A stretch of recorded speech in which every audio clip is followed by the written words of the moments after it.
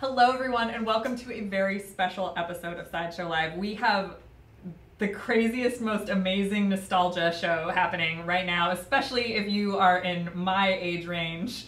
The writers, showrunners, creators, producers of X-Men, the animated series, you guys know it as like the 90s X-Men, most of you, are here in studio right now, and I could not be more excited.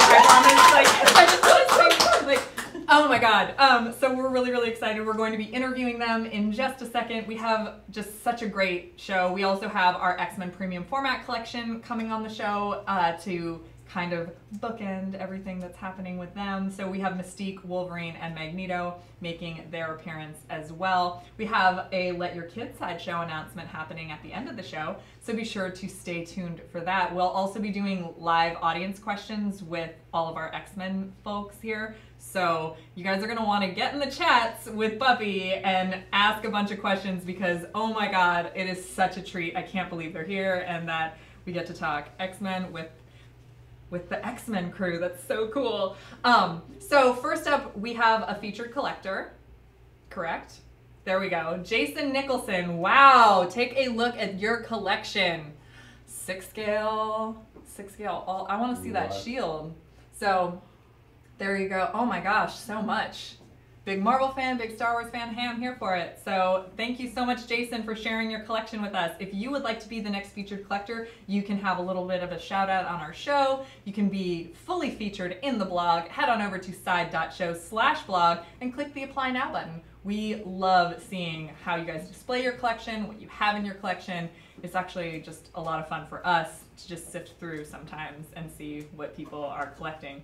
So right now, we have a video break to show off the Slain quarter scale statue from PCS. A couple weeks ago, Josh Barnett was here to kind of talk to us about the character and take a look at Slain. So we're gonna take a look at that video, and when we come back, da-na-na-na-na-na, na-na-na-na-na-na. Yeah, I told you I was gonna sing it all day, and it's happening. Thank you guys so much for watching. We'll be right back. So our friends over at PCS have added a new character to their expanded 2000 AD line. And this is the epic Slain statue. Oh and my gosh. Not that the Pat Mills version would be bad in any way, because Pat Mills is awesome. But this is my man, the Biz's version of Slain. Slanya, if you want to really be a nitpicker about it. Like Slanya in here. Our Brit wrote my notes for me and was like, it's Slanya. And then be sure to pronounce it Warhammer 40,000. 40,000. Not 40K, it's 40,000. He's just like, oh my god, why did I let these two on the show? In any case, yeah, I mean, Bisley's an awesome dude. I've been a huge fan of his art forever, but it's hard to pick any one particular property that Bisley's done between, Lobo and ABC Warriors and things like that. But Slain kind of stands out on its own and is maybe the most Bisley thing ever. Maybe. Possibly. Well, because there's, it's like you got with Lobo, you have the counterculture element, the just like, F you bastard kind of aspect, which there's some of that in Slain, and then there's also heavy drinking in both. So it's perfect for Biz. One's in space and one's a barbarian. Pretty much. Yeah. And, except the Corvette that Lobo has, or the motorcycle, whichever the case may be at any time, that's very Biz. Now, does Slain, I'm not as familiar with the character, does he have a love for dolphins? How does he feel I don't know. I don't know that he's ever come in contact with a dolphin. I think that if he could cut it in half, he's okay with it. Cool. All right, so he's probably fine with them. This is a prototype of the Slain statue by Pop Culture Shock, PCS Collectibles. It is limited edition. It is a Sideshow exclusive, so we're the only ones who are going to get it, and there are only 100 pieces. That is super limited, guys, for a statue. This is a quarter scale statue, and it's made of polystone. It comes with a battlefield diorama base. This is an early prototype, so it is highly fragile. We're showing it to you kind of askew, so you can see kind of the amount of space it takes up instead of the full portrait. But the portrait is, I mean, you're looking at the portrait. Yeah, it's a massive piece of hardware here. Yes. The exclusive is the swap out sword, Excalibur. So we're looking at the exclusive right now, because normally in the collector edition he will have. Brainbiter. Yeah. Did you? He knows. He's like, it's Brainbiter. It has to be it says trusty axe Brainbiter. That's courtesy of your notes. And it comes with a certificate of authenticity. So it is available for pre-order right now at side.show/slain. That's side.show/slain. That's a lot of S's.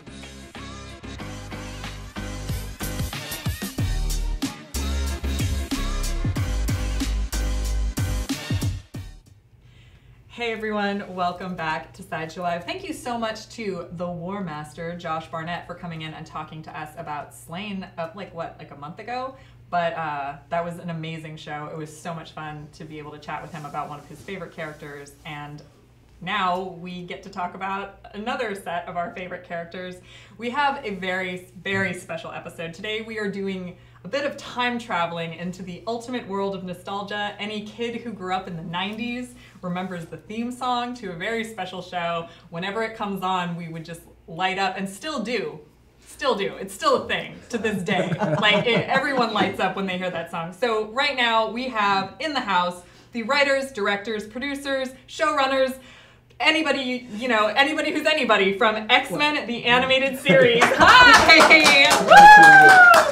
So, thank you guys for being here. I'm a little bit nervous because you guys are like my childhood, so there's a whole bunch of nostalgia happening right now. Thank you so for happy. having us. Yes. So, let's go ahead and introduce.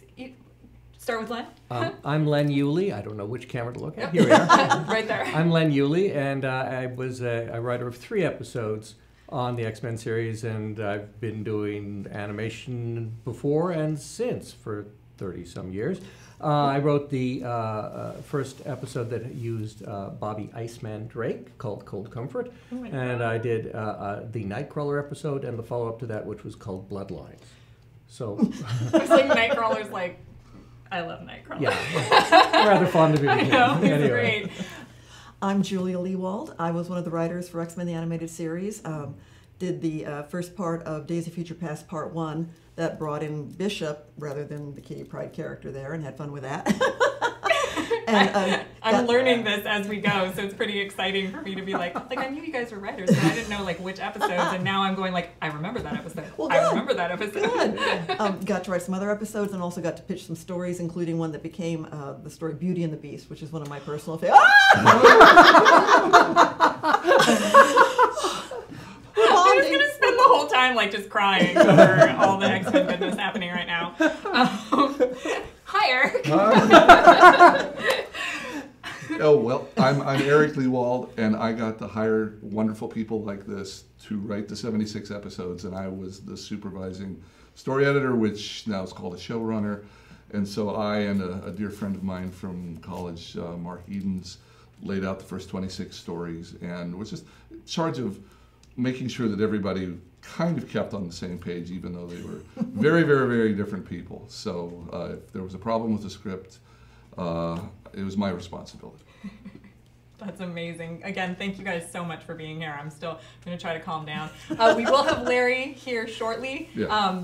This is Los Angeles. There's a bit of a traffic thing that happens, so whenever Larry comes in, he's welcome to just jump on. Right in. And Larry was a producer and director for X-Men, the animated series as well.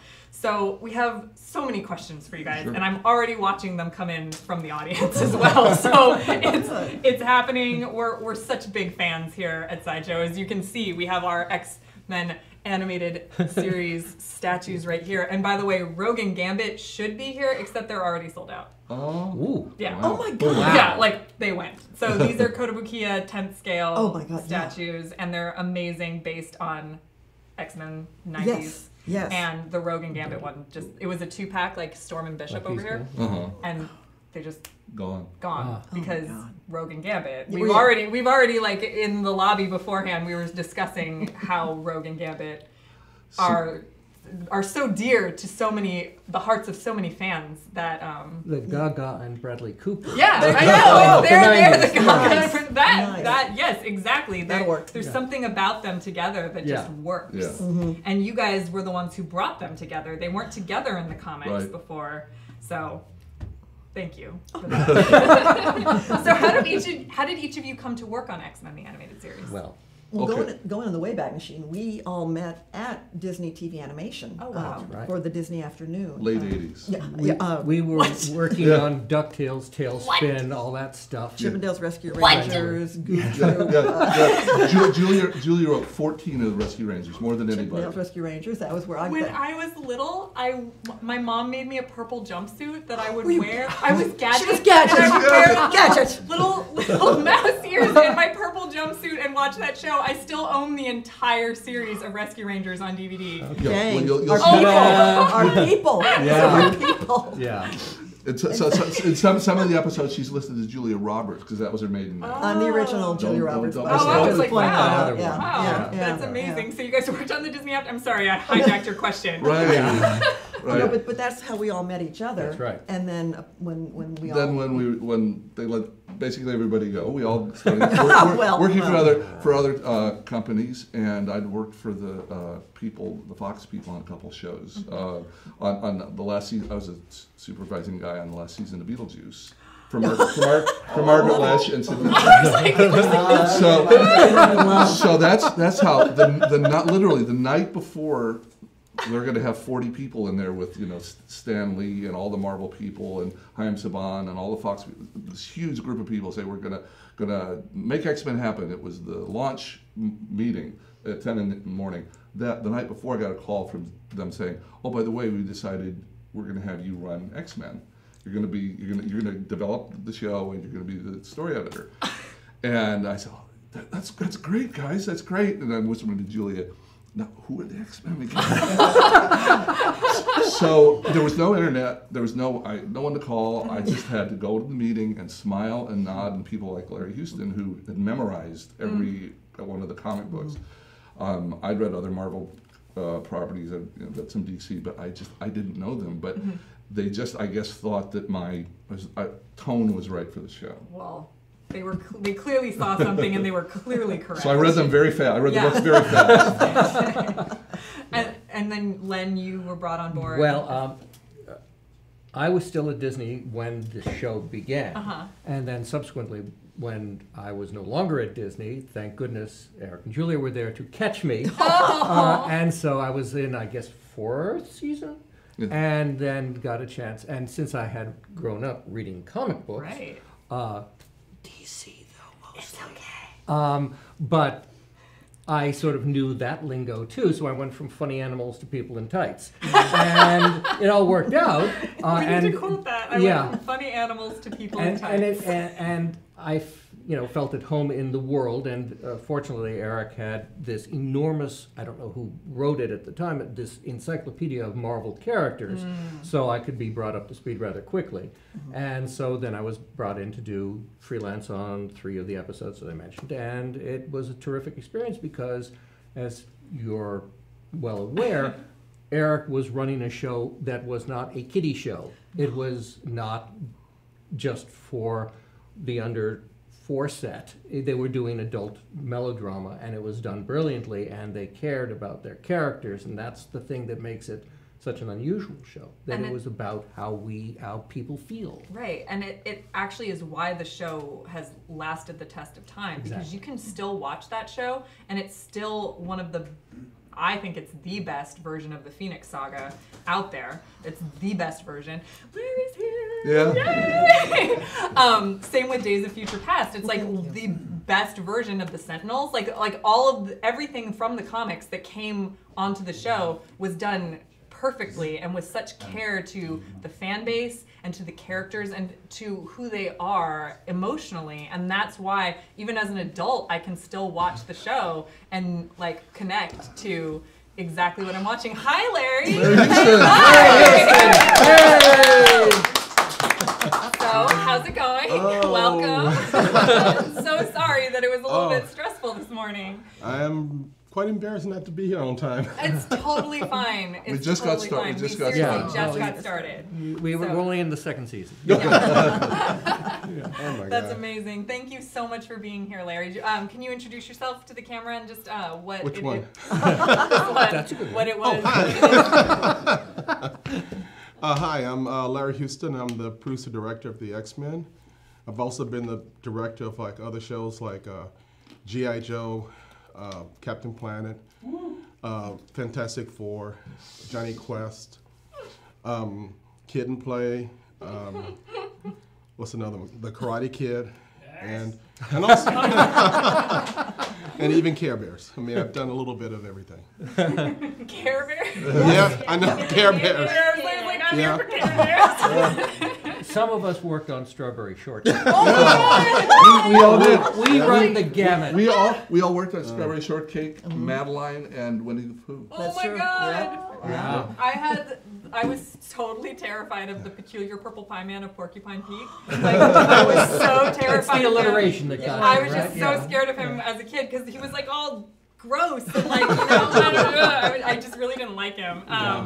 Wow. Okay, so perfect for Larry. How did you come to work on X-Men, the animated series?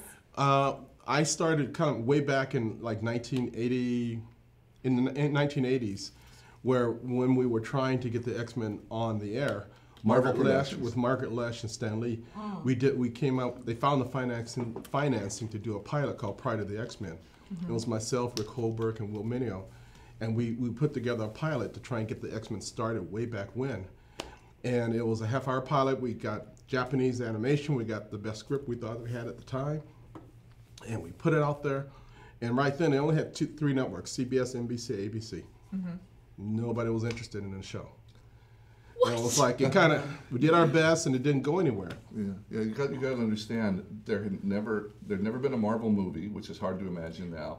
Yeah, that's There have weird. been 10 or 11 attempts at Marvel TV shows that were, like The Thing meets the Flintstones. Yeah, or and something. like the Spider-Man show. Where they have pets. Hollywood just didn't get X-Men at all, and Margaret Lesh had tried for 7 or 8 years to get them to buy it, and they just said, no, it's a tiny audience, it's just a few geeks in their 40,000 basements. people read the comics. Who's Right, going to watch we the need, show? We need millions. We need 3 million, so this will never work, it'll never work. And then when Margaret suddenly found herself as head of Fox Kids, she Which was said, brand new. I'm going to make the X-Men. And her boss didn't see it. Her boss said, look, if this fails, I'm going to fire you. Okay, I'm still going to do it. We wrote the first script. Wow. All the advertisers and TV stations around the country that were going to run it looked at, what the heck is this? No kid's going to watch this adult stuff. And there was Little do they know, there's a whole generation of us. So as a result, they only hired all the creative people for the first 13 episodes for one season. Yeah, and when we that's were it. done with our work, we were all let go, Right. thinking that it was never gonna play. It was going to be one and gone. And so 3 months later, when it comes on and becomes the #1 hit, they had to embarrassingly call us, can you come back? Yeah. I'm trying to like imagine what my childhood would have been like. Like I could not be sitting in this chair right now. You know, like I could be an entirely different person because like between the X-Men animated series and Batman the animated series, that's what got me into a comic book shop when I was 8 years old. Right. Yeah. There you go. Millions of people. Yeah. In fact, the estimate was, we were told, look, when you do this show, 85% of the people that turn on won't know what a mutant is, won't know what an X-Men is. So you have to be very. Yeah. So I was like, I saw like people with superpowers. Like, what else did I need? I mean, the rest exactly. of it fell into place. Yeah, I know. Wow. Okay. So I guess we kind of touched on this a little bit, but what type of research was done to get the show going? From comic books and Human encyclopedia. I've heard they actually mentioned that before you came on. They were like, "Well, Larry, you know everything." I pretty much grew up a comic book geek all of my life, and when it came to the X-Men, I knew all of the X-Men stuff inside and out. So when there was something that needed some knowledge about the show, even Stan would ask me, because he didn't create the characters. I would tell him what this character did, what this character did, and stuff like that. Wow. And I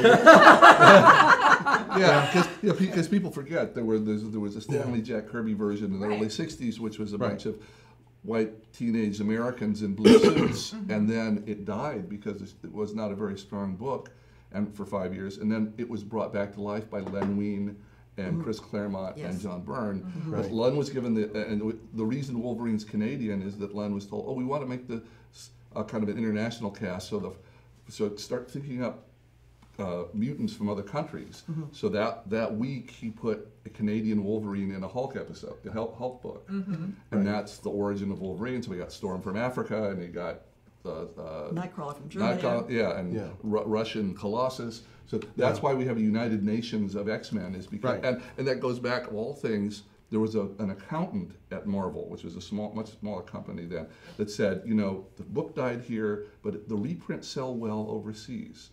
So they made the creative decision, well, if it's selling overseas, let's make them international.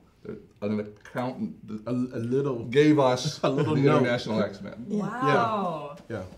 That's Accountant, who knew? Yeah. Wow. So, I mean, how does it feel to have added to a comic book legacy such as the X-Men? Larry?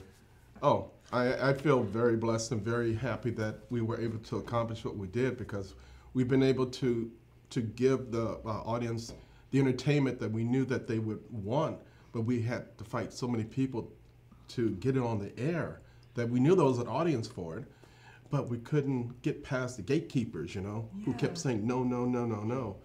And finally, when we got the shot with Margaret, you know, she gave us not carte blanche, but she basically said, go for it. And she had faith in myself and Eric's and Julia and Will Mineo and Rick Holberg and you. And me. A little faith. Fewer episodes to have faith in. Yeah. Wow. We got it on the air. And the thing you got to remember, back in the first season, they thought we were going to be one and gone. Yeah. And, you know, there were no computers, no likes, dislikes, and stuff. So pretty much we had to do the show based upon our gut instincts as to what makes a good story. And we had no idea until Julia, sometime near the end of the season, she went to the networks to find out, do the kids like the show? We Like had about no 6 feedback. or 8 weeks in, you went in. Yeah, there was no feedback back, no immediate feedback. Right, And we're getting feedback, and took me into a hallway. And if you can picture those big sort of white milky cartons that mailmen put their, you know, those big ones, down both sides of the corridor, stacked to the ceiling, were postcards from kids from the Fox Kids Club, if you may remember those days. I remember that. Yeah. I was like, I was one of those kids. Yeah. So, Written She saying saw they- your card. saying they love the X-Men. so It's like a whole that. hallway full of postcards from little kids from all over the country saying how much they love the X-Men. And that's when we Floor to finally ceiling. started finding out that, you know, the kids like what we're They doing. like us. The audience, they like us. That's amazing. Yeah. Oh my God, I'm trying not to cry. I'm just gonna sit here and not cry. Do you guys have a favorite storyline that you were a part of? Sure. Larry? There are a couple. I mean, there's the one I always bring up, which is the Rogue story. But there's also the time travel story. There's Beauty and the Beast episode. There's Oh. oh No, I know exactly. Julia mentioned the Beauty and the Beast episode, and I was yeah. like, ah! Anyway, go on. There's Sorry. always Days of Future Past, which we did, and obviously the Phoenix and Dark Phoenix stuff. We had there's a lot of stories that we're To very this proud day, when someone asks me to explain to them the Dark Phoenix storyline, I still give them the episodes of. I just watch this. Just spend like a couple hours watching this, and that's you know, comic book history. It's the best way it's ever been told. Yeah. So those are some of my favorites. There's a lot of them, but those are the overall. Well, I got a chance to write Nightcrawler. I mean, just in terms of a good action show, the thing I did with Cold Comfort with Bobby Drake was fun. But Nightcrawler was kind of unusual because, as you know, the character has profound faith, and that's something you don't see depicted, certainly in children's television. And I mean, yes, there's David and the Goliath and the Veggie Tales and all those things, and those things came later. But to do this in a superhero action show was peculiar, and the fact that we had wonderful people backing us up, our standards and practices person was saying, yeah, go ahead, because by that point, 4 seasons in, they had earned her trust, and she said, you're doing this? And so we did this extraordinary episode, which was, and I was thrilled to be cast, and again, this is all about casting, to write this episode, because nothing like that had ever been done. And we got a chance to do something that really moved people. And when we go to these conventions now, people come up and say, this is the first time I was able to talk with my family about something that mattered to me, and it touches you. Yeah. Oh, Yeah. I mean, everybody, whenever we go to these things, we hear how much, like the way you're reacting, we hear how much the show touched people, and it was part of their childhood, and sometimes the stories are very personal and very moving, and we're just thrilled that, because, we sit in our rooms, we type. Yeah.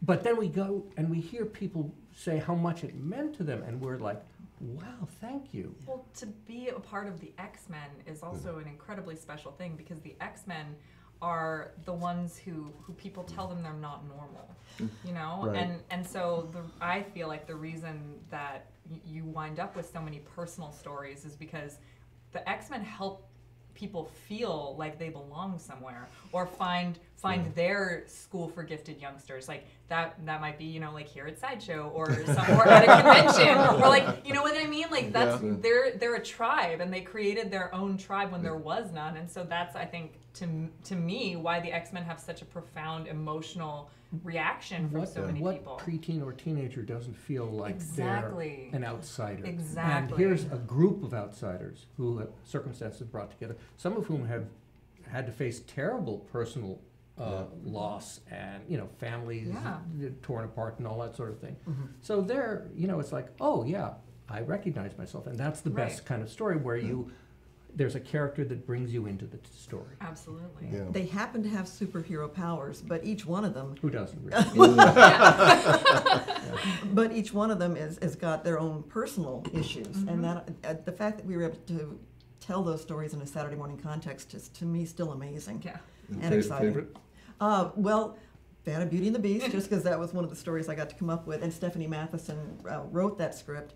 And I'm going to pass it to Eric, because my personal favorite is the two-parter One Man's Worth, which deals with the concept of what if Xavier had not existed long enough to form the X-Men. Yeah. And it's my favorite too. And my personal bit in that is Storm and Wolverine. Oh. Okay, all right, go. Yeah. So this, when you're looking over 5 years and 76 stories, you come up with some that are okay, you come up with some that you maybe wished you had worked on a little more.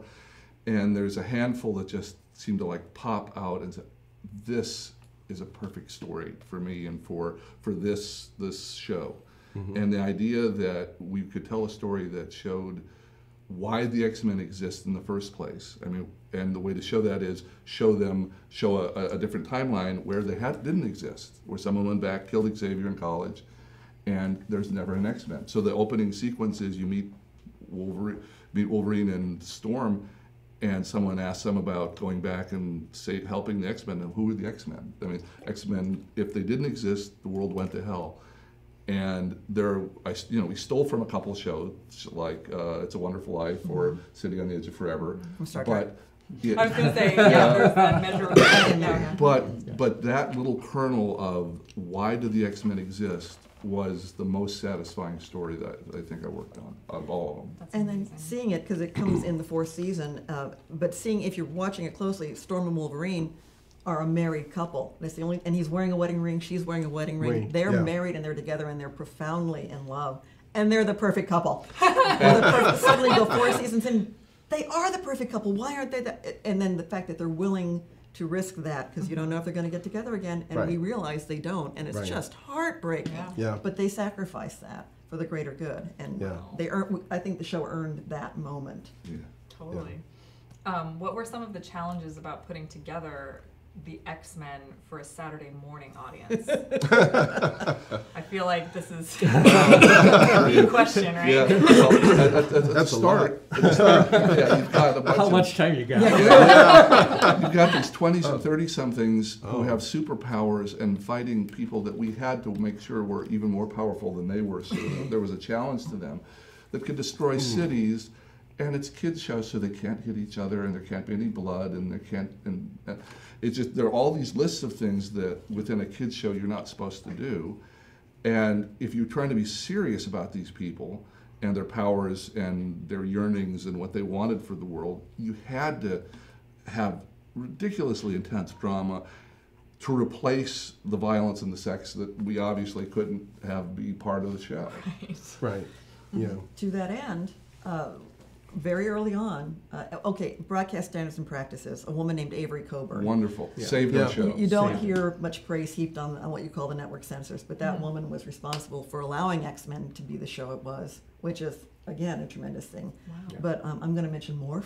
Oh yeah. Oh yeah. Oh Yeah. There's actually there's a question in like, from the audience questions, which I haven't even gotten to yet, but there is a question about more. Speaking of Saturday morning problems. We made sure that he had the first thing we said, Mark Eden's eye, when we're doing the first 13 episodes and talking with Larry and Will, we need someone to die. We need an X-Men, not just someone on the side. We need an X-Men to die in the first story, to show what the stakes are for these people. So it's not play acting, it's not play fighting, it's real.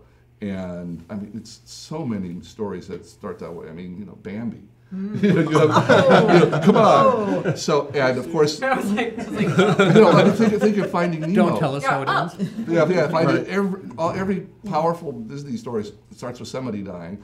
But this is kids' TV, so they said no, and then we talked them through it, and they said, okay, we trust you. Well, we'll see what you can do. It has to be off screen, but so Morph was created to be the person who was added to the team to kill in the first episode, and you're supposed to stay dead, and he did stay dead. He did stay dead for one season. And we went off, and we came back, and they showed 6 or 7 episodes, and it became a hit. And of course, in their wisdom, Fox gets a bunch of kids together for a focus group and says, "Who's your favorite X-Men from the first season?" 80% Morph. So we get the phone call saying, "I know you worked to kill this guy, but please, can we have him back?" Yeah.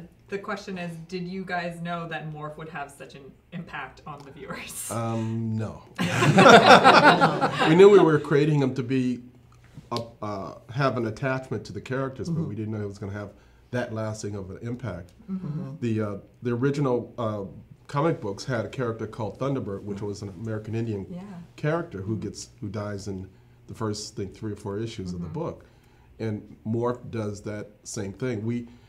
We decided not to do the American Indian, to introduce the first American Indian character and then kill him off, Right. Yeah. So it wouldn't look so good. So we went back to I think issues 48, 47 back there. And there was a character called Changeling who was created to die in one issue. And so I took the look of the way he looked, that became Morph. But we couldn't use the word Changeling because DC had Changeling in the Teen Titans. So it became Morph. And that's where that character came from for the show. That's amazing. If you go back and watch the Night of the Sentinels Part 1 and 2, when they come off the Blackbird after having lost Morph in the battle, speaking of Saturday morning, Wolverine comes up and... Oh, he sucker punches him really hard. Gets Cyclops right in the gut. And says, "Next time I use the claws." And that one punch is the one time you're going to see, any kind we were allowed. person that we were allowed. Actual, had to really negotiate funny. that. Yeah, and that was a big deal to express his rage and his pain. Yeah. But that was a big deal for Saturday morning. I'm as well. wondering because I've never liked Cyclops. So I'm wondering if this is why. Like, have we just gotten to the root of why I've hated Cyclops my whole life? Because like Wolverine's one of my favorites, and I do vividly remember him like punching Cyclops. Right. Yeah. Interesting. That's for a different episode where we get into psychology. We'll be back. What were some of your favorite Easter eggs to include in the series? Larry has a whole crate of Easter eggs. Yeah. I included all the Easter eggs into the show.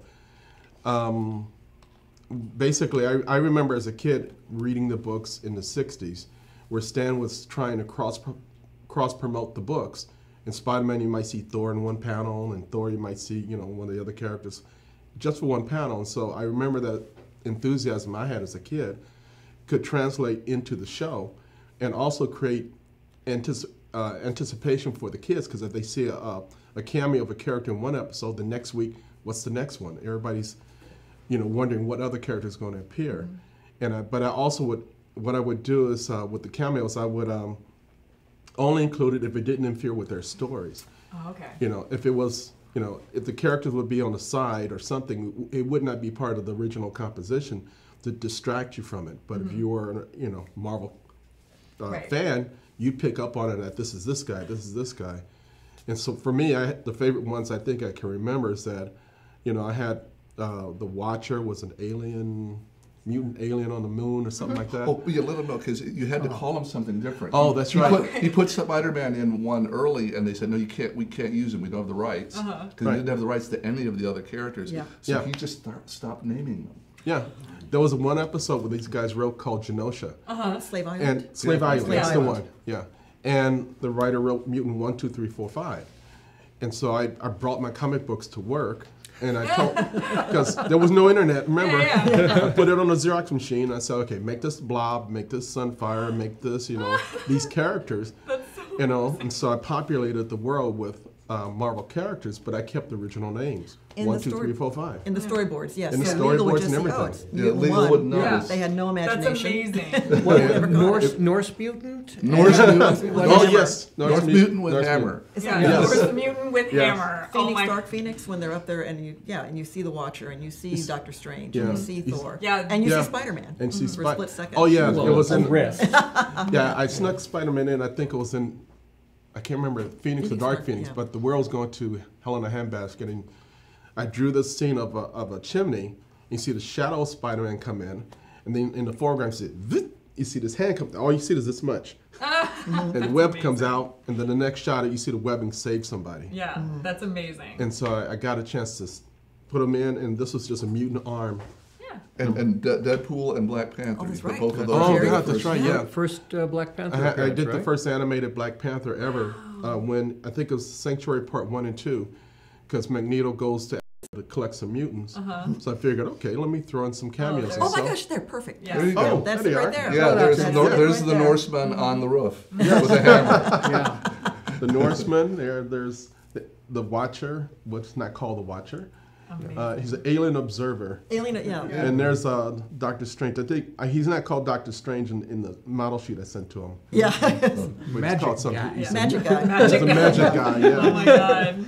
And, That's, and it's so funny. You couldn't get away with this now. Oh, Because now no, everyone knows no, who all these no. characters are. no, a lot of Ignorance is bliss. I know, right? Exactly. No, a lot of what I tell the fans who come talk to us is that a lot of decisions that were made in the show were made by this small group, and you couldn't do that today. Right. There's so many cooks in the kitchen that Yeah. we couldn't do this again. Yeah, you couldn't replicate this. Yeah, Marvel didn't have a final say on the stories or the dialogue. They would suggest, and we could just say, no, sorry, we like it this way. And they were based in New York at that time, and we were all at Los Small Angeles. company. Wow. And Right. coming out of bankruptcy or going into They were bankruptcy? going into bankruptcy. Yeah. They did it in 96. We were 92 through 97. So during the show, they Wow. went bankrupt. But Right. speaking of Easter eggs, my absolute personal favorite is we talk Beauty and the Beast, where Beast falls in love with a woman named Carly. Who's the point is, several seasons later, Yeah.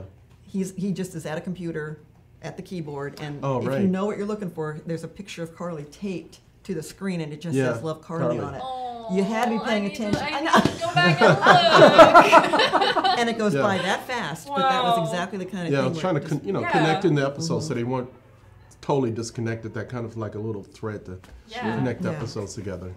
Attention to detail. Is That's amazing. Yeah. That's incredible. Who's your favorite character?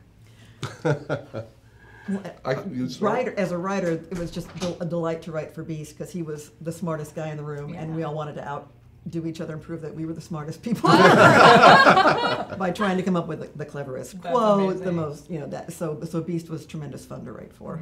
My usual quip is Submariner, but that's a deep dive. Oh, look at that. I think writing the episode for Iceman was fun because it's interesting father-son dynamic and all sorts of complexity, and I mean it's such a rich world. You could choose any of the characters and say, Right. oh, that would be good and that would be fun. So.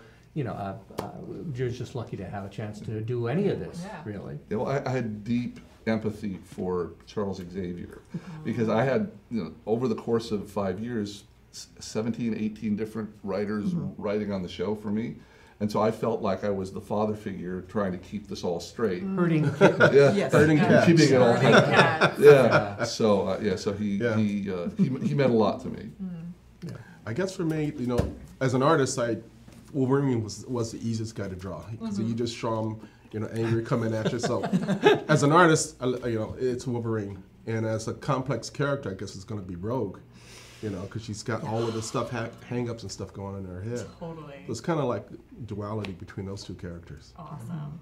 So now I'm going to do a quick little plug for Eric's book right here. So what was it like to put together a project like previously on the X-Men, and what do you hope fans take away from your book? Well, this was 2 years, and it was wonderful for me because I got to interview all the cast they were in Toronto. They were 3,000 miles away, so they would record and we'd get an audio cassette, so how long ago it was, and give notes, and then they'd re-record. So even though we had written, 76 stories for them, we'd never met them. Right. Oh my God! So I They got, hadn't invented the airplane yet. yeah. Way back. So I got to know all of those people, and I got to get back together with all of these people that we would work with, and it was great because there weren't grudges, there weren't terrible memories, almost to a person, cast, crew, artist, executive. It was the best job they ever had. When does that ever happen? Yeah, it's just like that's it's incredible. like lightning in a bottle. It's just Right. like everything came together, and the right people were rowing in the same way. Right, Had the same vision, and fought off all the other people that wanted to change the show enough to where it was able to become successful. And so writing the book was just a pleasure. I mean, it was remembering great days. Yeah. And how can fans get this book? Oh, okay. You can get it from Amazon, but if you want a signed copy, write the publisher at jacobsbrownmediagroup.com. jacobsbrownmediagroup.com. And you can order through them, and Eric will have signed each I copy. signed a couple thousand for them, Wow. so they've got them to send. That's amazing. And if you ever show up at a convention and they happen to be there, sometimes some other writers are there, so more people sign the book too. Right. So if you find a con near you, come by. We'll always have a stack of books there to sell, and then he's right. You'll get more signatures. Yeah. Wow. But it's great. We are getting so many audience questions. So do you guys want to just transition into the audience questions, or is there a break that we have? Or I don't think there was a break written in. So let's just go. Are you guys good? We're good. How are you feeling? Good? Cool. We're very good. Yeah. Well, first up, there's a lot of questions, like not even questions, just like comments about thanking you all for the X-Men, like Weissfire, I think is the username, says the X-Men made it okay for everyone to be different and helped so many of us find our own people, so thank you. It does, honestly. Thank you. Thank you.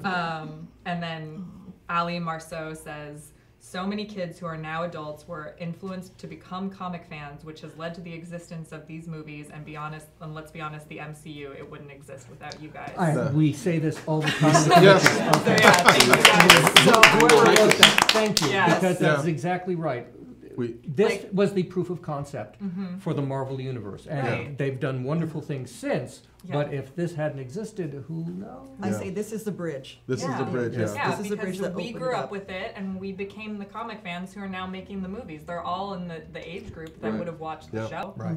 Yeah. Yeah. And you probably heard that when they made the first X-Men movie, they didn't pick up a comic book; they just watched our show. Yeah. Yeah. I mean, of course. That makes complete sense to me. Wow. Okay, so here's a fun question. Who is your favorite couple on the show? They listed like a whole bunch of options, but but I'm just gonna go with who is your favorite couple on the show? The couple? I guess Gambit and Rogue, the way they played off each other. Yeah, Yes. that's the right answer. No, but there are other couples, but yes, they're my favorite. I'm answering these questions too. I'm a part of this, so yeah, Gambit and Rogue. Anyway. Well, for me, as I said, Storm and Wolverine, and it's heartbreaking, but yeah.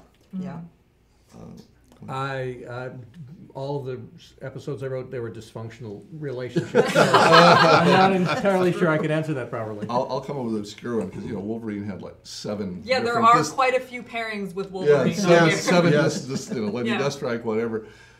Who was the guy from the Mojo verse? My mind just went blank. The young, like 23-year-old that came through and gave Jubilee her first kiss. Oh yeah. That probably ended that's the well. guy with long shot. Was it? Long Shot. Long Shot gave Jubilee her first kiss. So that is an obscure couple. I bet it's not listed there. No, it's not. There's like a whole bunch with Wolverine, And and then how did that obviously, turn out for the them? Cyclops Ray. He lived in another universe. Oh, Yeah. it was fine. That's Yeah. amazing. All right, so it's a geography issue. There you go. Yeah. That's it. Oh my Got gosh. Can you please tell Eric the synopsis that he wrote as a permanent story is on my Instagram. Eric, you are exceptional. Oh, wow. Wow. Wow. Great compliment there, dude. Yeah. That's amazing. So yeah, again, just wanted to stop by and say thank you for my childhood. You all are amazing. That's music to our ears. It really Yeah. is. It really is. All right. I'm like gonna cry, but that's cool. Was there any member of the X-Men that you wished you could have brought onto the show as a permanent member of the team? Oh, okay. As a permanent member, probably would have. If we could have, it would have been Colossus. Oh, that's interesting. Oh, You know. what a good one. You know, because he seemed to gel well with the group. Yeah. Although his powers are duplicated by Rogue, he would have been a fun character. The other one, I guess, would have been Nightcrawler. I mean, Oh, you know, yeah. it's like you could just keep You going. could just keep Yeah. going and adding more and more to it. You know. Yeah. Yeah. Little behind the scenes tidbit here. You thought it was going to end with season 4.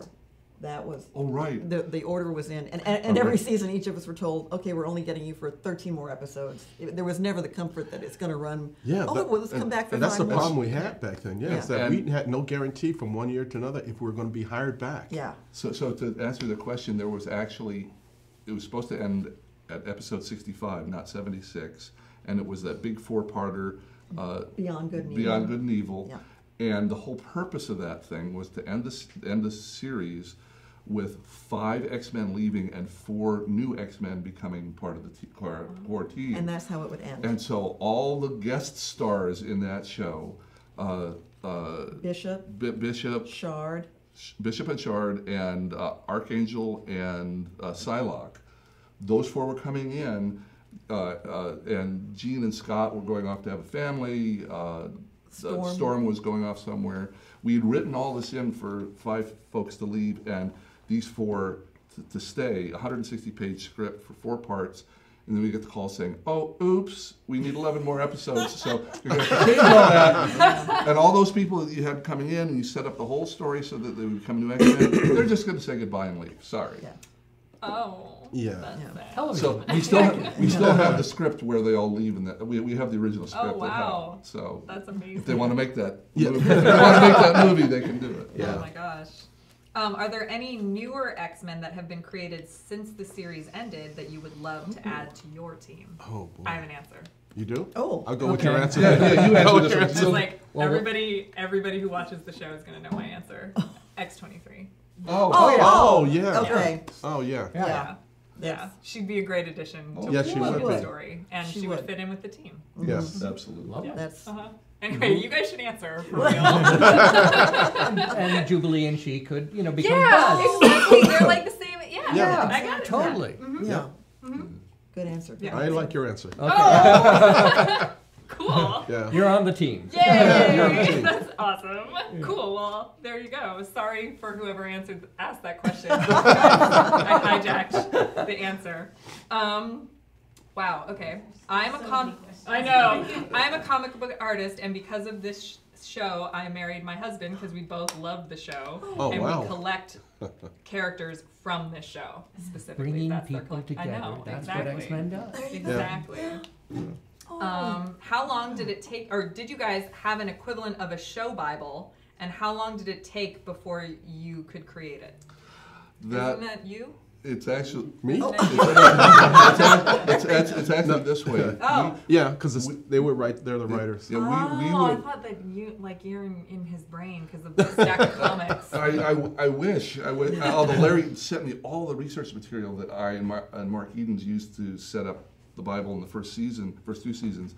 Neither one of us knew the books, and so we had help from people like Larry that would answer all of our questions really. Yeah. It was a really rushed job. Yeah. Batman we were supposed to premiere in September of '92, the same time as Batman. Mm-hmm. They had been in pre-production for a year when we got the green light in February saying, "You've got 7 months here." They literally asked me, "Could you have the Bible and the first 13 stories laid out in a week. Yeah. And Yeah. so we just boom, boom, boom. He had Larry, and there's a guy named Robert Skier who sleeps in X-Men pajamas. He gave me a long list of here's all the character traits, and Larry gave me the Marvel Universe. There's a reference book that had all the powers and everything. The handbook and stuff. Yeah. But there was what I would. Because we've done lots of shows, and some Bibles get very long. Production Bibles can get 70, 80 pages if you're putting all the detail and then all the pictures in with it. Right. I handed out the first week like a 22-page thing that said the beginning of a Bible or notes to a Bible, because I was so embarrassed. It was so short. And it got passed around, and they said, that's fine, write the script, go. And it was a really rushed job, and the budgets were tight. Yeah. And actually there were a lot of production teething problems, and that's why the show premiered in January, not in September. Yeah. Because they tried to rush it. You just can't rush perfection. Or even competency. Apparently they tried. Yeah. Yeah. No, Margaret stood up for us because we were getting back production from overseas that wasn't up to the quality level that we wanted, and so she stepped in and told them, you will deliver the stuff, you will deliver the retakes, and you will deliver a good show for us. And she backed the show out. Instead of being September, she backed it all the way back out until January, which cost her a lot of money. Yeah, they had to do reruns during the entire fall. Yeah, to pay, they had already people paid commercials on it and everything. It was a big cost for them, but she knew that she wanted the show to have the best possible way of surviving, so it debuted in January. Now the accidental benefit of that is that when we came on in January, all the other shows were in reruns. So we were the only new show out there in January, so all the eyeballs went to the X-Men. So it worked out. So it worked really out. nicely. Yeah. Heather wants to know, who's everyone's favorite villain? Ooh. Hers is Mystique. She just wanted. Oh, okay. Yeah. The one that's the most fun for me to draw is going to be Mr. Sinister, because I play him like Dracula, coming in and out of the. That's fantastic. Yeah, and I because of it, I tried to be true to his costume, but he's got this rooster tail cape. He's got rib lines all over the damn place, and when you have all those type of details, you don't. If you try and make them do this or this, the animators, you're just going to kill the animators. Yeah. So what I did was, whenever the storyboards came in, I would just change them, and just have him like come in and out of black, maybe on a close-up, and then he would be talking to you. Then you cut to this person. When you come back to him, he's over there. Oh. And when you come back to him, maybe he's over there. Yeah. I never let him walk anywhere. Yeah. That's awesome. And then when he finishes his lines or whatever he's going to do, he just walked back into the shadows. So it made him creepier. Yeah. It made him creepier, Yeah, for real. So it was fun to try and create a new atmosphere, the atmosphere around Sinister, which was different from Magneto, different from Apocalypse and stuff, So for me, it was like he was more fun to play with. I would say Mystique, absolutely. Mystique. Heather? Heather is right. Fascinating character, damaged. You understand why she's so awful, but boy, is she awful. She has done everything she could to hurt everyone else, because deep inside, she's also just a wreck. Yeah. So a fascinating character to write. Not a nice person. But Apocalypse with that, and this goes back to The Voice. The Voice. An actor named John Colicos was the voice of Apocalypse, and we didn't realize this until years later, which breaks my heart. But John Colicos was the very first Klingon in Star Trek, the original series. Yes. We didn't know that. Do you know when he's down there with Kirk on the planet of peaceful people, and their ships are up there and they can't fight, and he's going to I'm going to make your mind a vegetable with my brain scanner. That's John Colicos. That's John Was the Colicos, first Klingon, and he's also our Apocalypse. Yeah. Same guy. I'll find it for you in the book if you don't believe me. No, I absolutely believe you. That's just like, because I'm like a huge Trekkie too, so I'm like, what is happening? And by the way, they didn't even know if that show was going to work either. Yeah, that's true. That's true. Kind of Oh my God. Yeah. So he's kind of my favorite too, but I think the relationship between Charles and Magneto is so special that it kind of lifts Magneto to heights for me that you normally wouldn't have. So this actually is a really good question. Who do each of you think is right, Magneto or Xavier? Oh, there you go. I have to go along with it, Xavier. Yeah. You know. Yeah. Yeah. Xavier. Yeah. Sure. Yeah.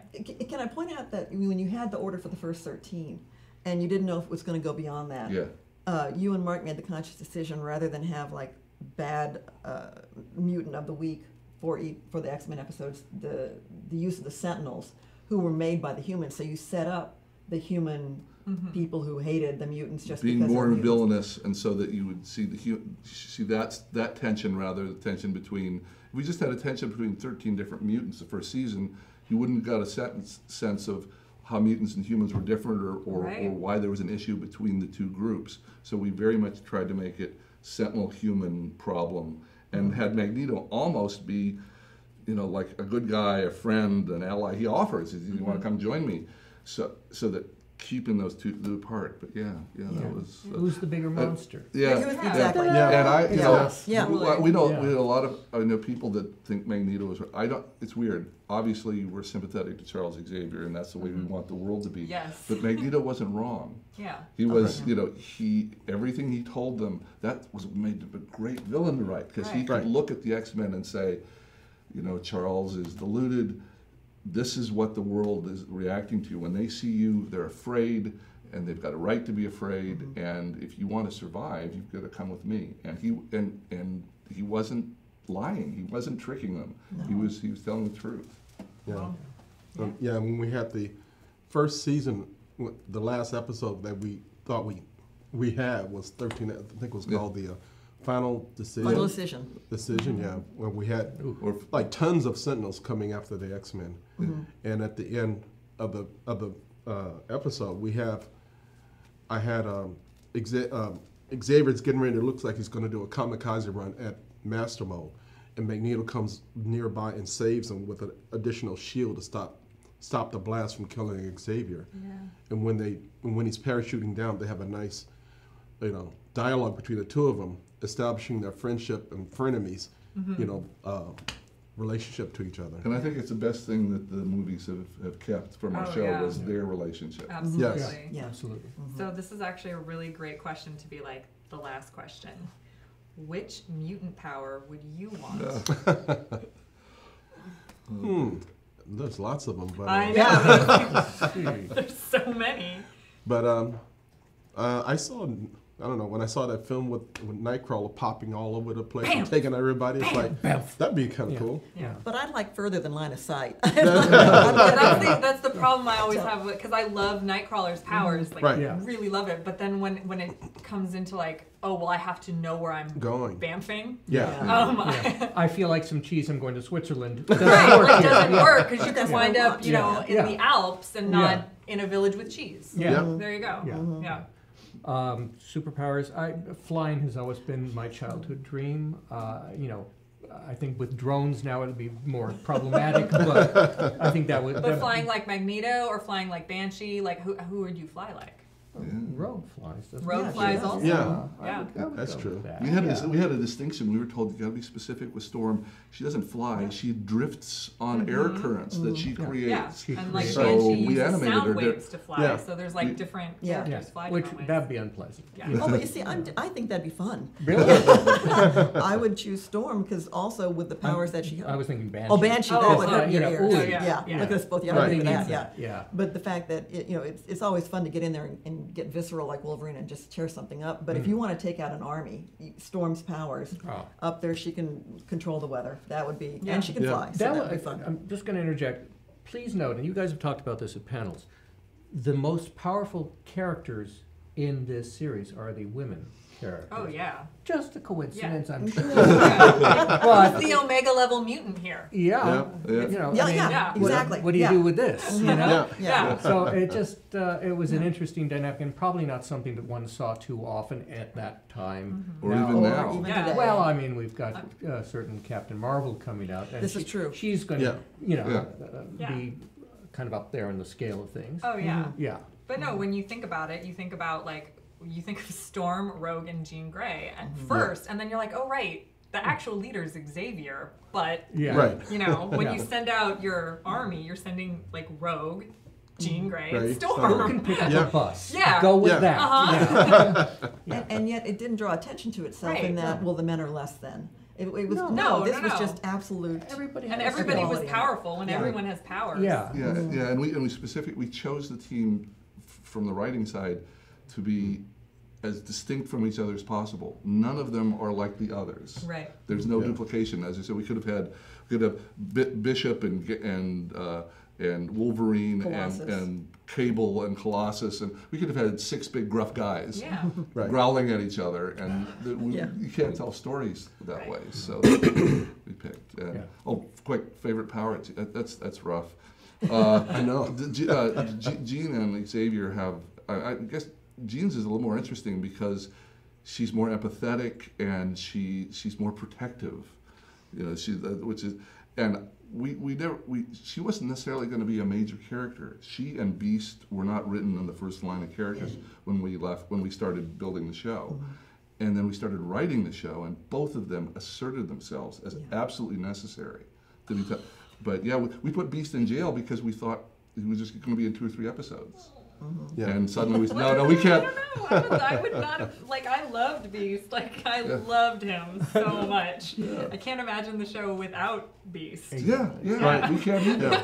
But again, civil disobedience. Right. You know, introducing that concept into a Saturday morning kids show and then watching it play out. You know, that's pretty, I was That's impressed crazy. they got to do that. Thank you guys so much for being here. We still have another X-Men segment, so if you'd like to stick around and talk to us about a couple of our premium format figures, Sure. we'd love to have you. Sure. my But God. we are going to give you all a short video break. We'll be right back. Thank you for watching Sideshow Live. Okay, cool.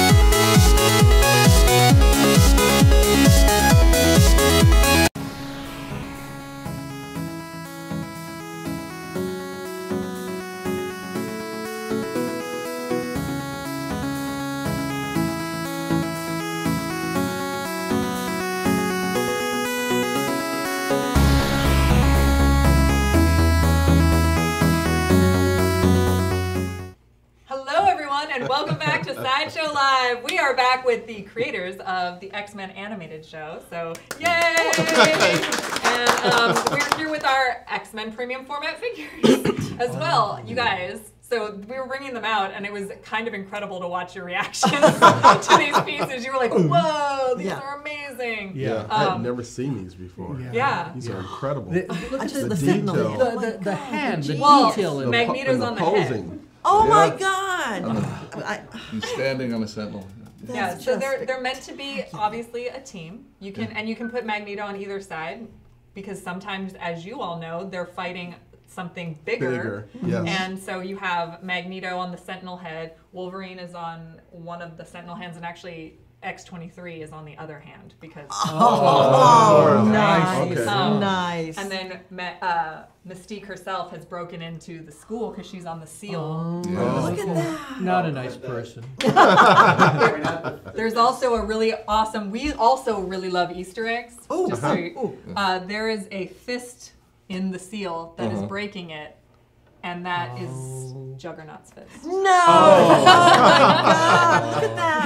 Yeah, it's right here. Look Oh, at that. wow. So they're all meant to be together. We also have a Rogue who has her exclusive is a animated series inspired swap out portrait, and she's in the danger room. I always want to call it the ready room. That's Star Trek, so that's different. By the way, look at my sweet hat, Child of the Atom. Previously on the X-Men. Oh my gosh. But yeah, this is amazing. So I have some stats on these figures that I need to not forget about. So we're going to start over here with Wolverine. Wolverine is about 15.5 inches tall, because obviously he's a little bit shorter, stockier. His claws are real metal, so be a little bit careful around them. Mixed media statue standing on the Sentinel hand base. His exclusive is actually waitlisted, but it was an unmasked portrait that showed like Logan type face. It's unbelievable. Pretty sweet. Yeah. Yeah. It's a really, really Look sweet, at that. Yeah. Great. Sweet Wolverine. But this is the collector's edition, and it is still available. But unfortunately, the exclusive already sold out. So you can't get that, but you can get this one, and he is super rad. I actually did a call out in the Let Your Geek Sideshow Facebook group for a couple of Wolverine pictures that I think Sam can pull up, how people display Wolverine in their collection. Oh my God. Nice. Yeah. So it's super fun. We have this Facebook group where we have, There's Giant X-Men #1. There it is, yeah. Oh my God. Good work, everybody. Yeah. Yes. Super awesome. Yeah. Genius. And then that's the unmasked portrait that you can see. Yeah, needs therapy. It's super amazing. And then that one, I loved it because you can see Magneto in the background. So they displayed both of them, but man. And then there's obviously them paired together. That's cool. Look at that. I love collectors because they're so creative with. Yeah. And no two of them look the same. No. They're all completely So different. the helmet on this comes off? Or Yes, is that so we like to move on to Magneto. Magneto, his exclusive edition is still available, and it comes with a swap-out unhelmeted portrait, which What is it, actual? What are we calling it? What I call it the Silver Fox portrait. Yes. Yes. Because, I mean, he's a good-looking. They sculpted his face well, so he's a little bit of a silver fox got going on there. Thank you for that, producer Jeff. But yeah, his cape is a fully fabric cape with, and it's posable, so you can actually pose it into any type of thing. This was professionally posed by Tim. No, it wasn't. No, it wasn't? This looks like a Tim cape. Did you do it? Jeff! Well done. Well done. I'm learning. Because usually we get the head of Cut and Sew because he's very particular about cape posing. But Cut looks like and sew. That's a division of Sideshow. yes. Oh, well Wait. done. Yeah. They do everything from custom print jobs to like fabrics that don't actually exist. Like sometimes they have to create a fabric that doesn't exist. You'll learn all more when we tour you guys. That's amazing. You're in for a real treat. This is Willy Wonka for adults. We'll check in next week because we'll be just here. We'll still be So here, yeah. Magneto does have the Sentinel head base. Meant to pair with Wolverine and X-23. Oh my should God, you look want at to. that. Cables coming out the side. Yeah. It's It just like The level of you can detail. how the sculptor did it was they sculpted a Sentinel, and then so that way everything would match. Right. So the sculptor made the whole Sentinel and then took apart pieces in order to make it to mush it. make it fit. So Wow. that was a head that was. I mean, with digital ZBrush now they can Right. sculpt the whole thing Oh, and that's then true. smush Then smush the it, head yeah. and put it in Magneto's base. Wow. It's amazing. My God, Uh-huh. Yeah. just dazzling. Yeah. It's spectacular. So he stands about 25 inches tall. Obviously, he's hovering over his base Yeah. because Magneto As one flies. does. That's what, Right. yeah. Yes, look at that. Oh my God. Yeah. And then next to him is his right-hand woman, so to speak, Mystique. This is one of the first times we're actually showing her because she's just about to start shipping. Just started actually. Just started. Oh, how People are receiving just now. starting to get Mystique right Wow. now. And her exclusive is still available as well. And her exclusive is a swap out arm where she's morphing. She's shape shifting into X-23 as well. So she has Oh. the claw. And, Oh. yeah. Goodness. Shall I rotate? You can go for it, Len. That would be amazing. So she stands at about 17 inches tall, a little bit taller than that, and then she has obviously her blue skin, red hair. Her costume is fully fabric. It is entirely sculpted. But So this is all fabric too. yeah, You're- or I mean, fully. What did I said? You said fully fabric. Yeah. It's fully sculpted. Fully sculpted, okay. I'm sorry. Yeah. Right. It Wow. looks like fabric. It does look like fabric, which is why I actually had to look that up right before the show because I was like, I thought she was fabric. No, she's sculpted. But the way the flow of the skirt, Look at that. Right. you can't even. I can't even. And then obviously she comes with the Professor Xavier School for Gifted Youngsters seal that has been crushed by Juggernaut. Which is just Wow. Cool. beyond Well cool. done, artist. So, Yes. yeah, Yeah. this is people are Wow. just about to start getting Mystique, so this is kind of your like first last look because like if you pre-ordered her, you're just about to get her, but she's still available, so you can get her and she'll start shipping right now. Awesome. Save Wow. your shelf space. Yeah. Yeah, clear it all out. This could be Yeah. your display right here. Yeah, this and then Yes. Oh, ah. Oh, There you go. Yes, Pinky. And then you start singing the song, and then it's all good. Just have like the song. By the way, that was my first ringtone when you first could get Sure. ringtones. Oh, The that is my ringtone. Oh, that's awesome! Yeah. Yes. Okay. That's fantastic. That, Do you that, have that to give ringtone money also to should Alia know. Rod every time It took that about happens? 12 times or 15 times to get that. Really? It was Yeah, really, it it was- now, the opening itself, Larry and Will basically knocked off in a weekend. The entire, the whole. the whole opening, the whole Right there, minute, right there, draft. right there. I imagined it, did one draft, took a couple of notes, polished it up, and they were done. Yeah. The song, the poor guy had, he would come in and would listen, it's not intense enough, it's not X-Men enough. Oh my it's- gosh. Right. Add another layer, and he Yeah. was ready to kill us. Yeah. But That's then it so finally got cool. right, and we all knew it was right. Yeah, and Yeah. fellow named Ron Wasserman. Ron Yeah. Wasserman, he didn't Wrote the get music. doesn't get credit on the credits because that's the way Hollywood works. But Yeah. he wrote the music for this and the Power Rangers opening, Yeah. both. So that No guy- royalties, No but- royalties. but great fame among people that know him. Wow. And What's this his name again? Say his name. Ron Wasserman. Ron Wasserman. Wasserman, Let's yeah. all remember his name. Another unsung hero. Yeah. Yeah, let's get this. Yeah. Ron Wasserman. Man, look at that. Look at that. And Yeah. just the way you introduced everybody I in this, and I introduced get as it. many characters as I could, and when I was drawing that, sometimes we didn't have logos. Like some Yeah. characters you saw, like Storm and Xavier. I was calling back to Bob Harris back in New York, like, I need logos, and quickly. And I only got a few of them. I got the Gambit, I got Beast, and a couple of them, but the rest of them I just had to make up. Oh my gosh. Because I knew I was going to try. I was trying to introduce these characters to the world, so that's why all the characters are accompanied with Cyclops and Storm, and so people can really know exactly who they are. Absolutely. In season 1, you know, we were trying to get it off the ground and make sure people didn't get confused as to what was going on. That's amazing. And now, like, everyone uses those logos. Yeah. Constantly. Yeah, now they do, Yeah, now they're all... Checks in the mail, Larry. Yeah. Oh my gosh. Once again, thank you guys so much for joining us. You guys have been such a treat. I'm just like geeking out like entirely. I'm never going to get over this. It's fine. It's fine. This is what I look like. I feel like I'm 8 again, and I'm just like... So again, thank you so much for being here. Thank you for having us. Oh my gosh, there's still one more segment, guys, but you are relieved after your hour Q&A. Thank you guys so much for being here. Thank you guys for watching. We'll be right back with the Kids Sideshow Challenge. So you're watching Sideshow Live. We'll be right back.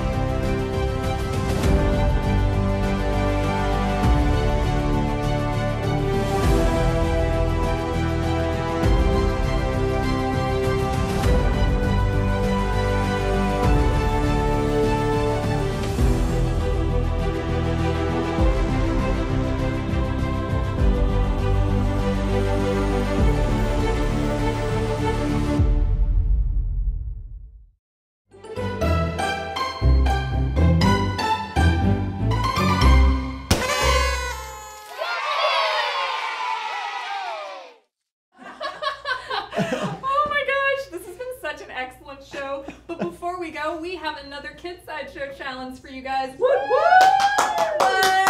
Let your kids sideshow, y'all. I mean, that's kind of what we're all doing right now with the whole, like, you know, our kids just all came out. Yeah. And like, if we all have an inner child that like is like an alien chest burster, they all were like, yeah, that's really awesome. I'm gonna keep not doing this. Anyway, I'm still live, right? Anyway, so we had an awesome giveaway. We started the Let Your Kids Sideshow Challenge last week with the Hot Toys Batman Imposter version of the Joker. And that goes to, dun dun dun dun, Shane C. from Seattle, Washington. So yay, congratulations to Shane. You have won the Hot Toys Batman Imposter version Joker. That's like a really cool sold out piece. So we wanted to make sure that there was an awesome thing for this week. Speaking of sold out pieces. Speaking of sold out pieces, what do we have this week, Buffy? The Avengers Age of Ultron Mark 1 from Hot Toys. What? Aww. So cool. This is so cool. I'm trying to like look at it in the monitor. It comes with like a little like Iron Legion like torso because Ultron ripped it up. That's what he did. Oh my god, I'm so sorry. I'm like moving too fast. I'm still a little bit nervous from everything. So there are 30 ways, 30 as in 30 ways to enter anywhere from 1 to 10 entries, but there are 3 challenges this time. 3 that will get you hundreds of bonus entries. So they are, you can create your own Ultron costume out of only found materials. I believe Buffy and I call this cobbled cosplay. Cobbled cosplay. So only found materials, you can post your photo on Facebook, Twitter, or Instagram for 200 bonus entries. So if you post it in all 3 places, what is 200 times 3? 950. No. No, it's not. Buffy's not so good with the numbers. She's real cute though. 600. That would be 600 entries. 600 entries. So then there's the There Are No Strings on Me challenge. Get it? Because Ultron says that in the movie. Yeah.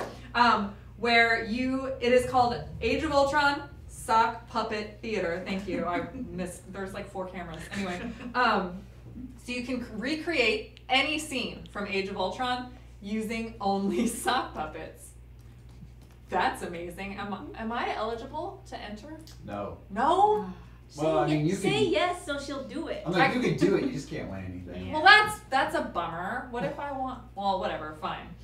So if you post a 30-second or less video to Facebook, Twitter, or Instagram, you can have 300 bonus entries. So if you do it in all 3 places, I'm not going to make Buffy do math again. That's 900 entries. How many? 900 entries. 50? Thank you. And 50. That's Buffy's answer. Oh, 50. 50. No, 50. 950. Oh. So then we come to our third challenge, which is show us your vision. Oh wow. I like that in the booth over there, someone just went, oh wow. So show us your vision. Clever guys. Show us your vision is you can make your own vision out of anything that you have lying around, which could mean anything. Like, how do you see vision? Is vision, I don't know. I'm in love with vision, so there, anyway. Post a photo on Facebook, Twitter, or Instagram for another 200 bonus entries. So if you post it in all 3 places, again, that's another 600 bonus entries. So let's say you do all 3. You make a sock puppet theater, you do cobbled cosplay with Ultron, and you also make your own vision. That's 1,200 plus 900, which is 50! 50 entries! Why can't I do 1,200? 2100. 2,100. I'm also not so good at math. So 2,100 entries.